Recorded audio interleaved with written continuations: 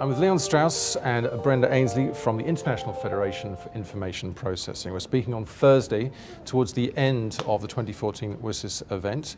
We had a lot of ministerial activity today, but really today it's all about the forum, groups like yourselves, international organisations, civil society groups, all joining together to have their say on the process. And is it an effective process? And I'll put that question to you first of all, Leon Strous. Yes, thank you, Connor. It's definitely an effective process. One of our aims is to bring together all the parties. IFIP has been instrumental in organizing events where governmental people, practitioners, researchers sit together and bring in all the different perspectives, and that has proven to be very efficient and successful. And do you have a good relationship with the other sectors, Brenda, the civil society groups and the private sector? We do, and it's the old story. The more often you meet, the more often you form relationships.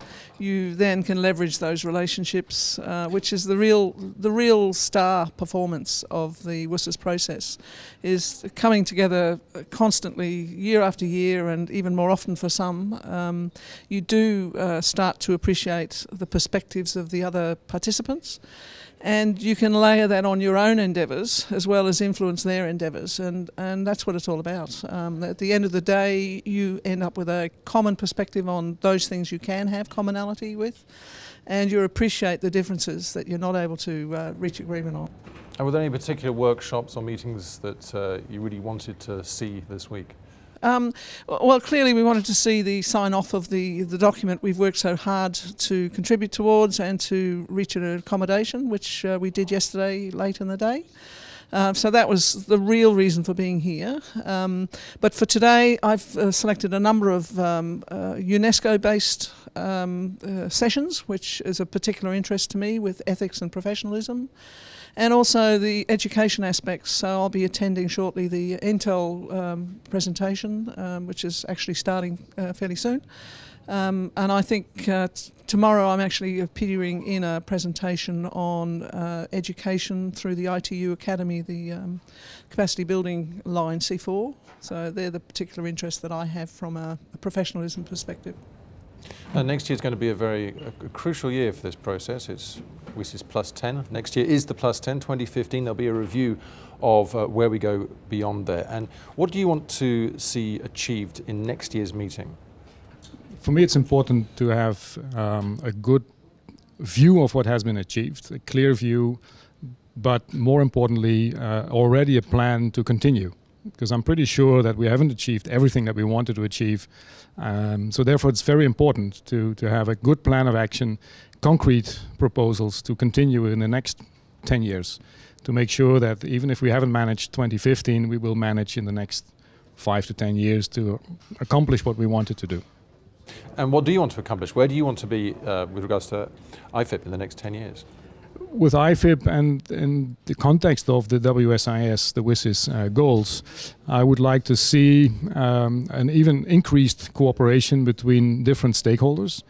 And our strength is to share knowledge and to offer a platform for the ICT professionals.